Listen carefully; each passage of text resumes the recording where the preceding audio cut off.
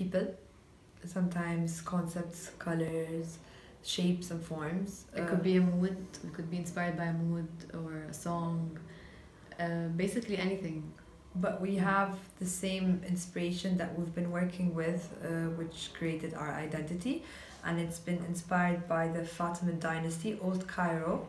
And the best thing about it is that we always take this source of inspiration and we try to mix it with new cultures and new parts of Egypt or new parts of cultures from around the world, mixing it with history, yet giving it a modern twist. Yeah. This piece that we're working with, Tajima, basically the craft behind it is the motif, the ongoing motif that we use, and leather with a lot of other hand artisan work with the high-tech technology of embroidery. We're known to mix brass metal with leather, and Old Cairo has the best artisans that deal with brass and metal work.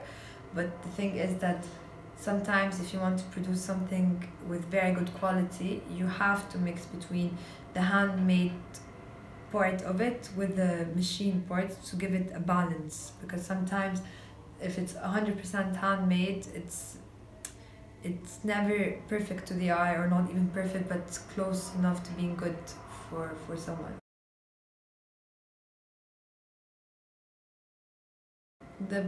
The technique that inspired us the most was the coiling. Yeah. We loved when we saw the rope or the thread, thick thread, and how it was coiled. We really liked it and we wanted to incorporate it in our design.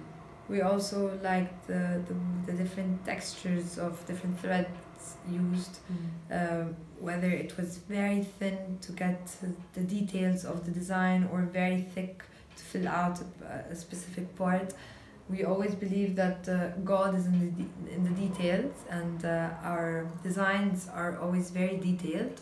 So to work with Tajima and the machinery was a great opportunity for us to mix between embroidery and our motifs. Basically got a crash course from Tajima. We understood the know-how between designing something and then turning it into the technicalities behind it, turning what you designed into real life. It was a crash course on different types of embroidery techniques, different types of threads, and it's very inspiring. It really helped build our AW19 collection. Yeah, our entire collection was based on the inspiration we got in Marseille from the different techniques and the machinery and the examples we saw, so it was amazing. We learned a lot. First of all, it was very interesting to see the history of the embroidery machines and how advanced they're becoming. Second of all, the different techniques, the 3D, the flat surfaces, it was very interesting. And I think the most interesting part was to see the puncher, as they call it, take the design and turn it into a practical job for the machines to implement. Our future projects, we're about to release a belt collection.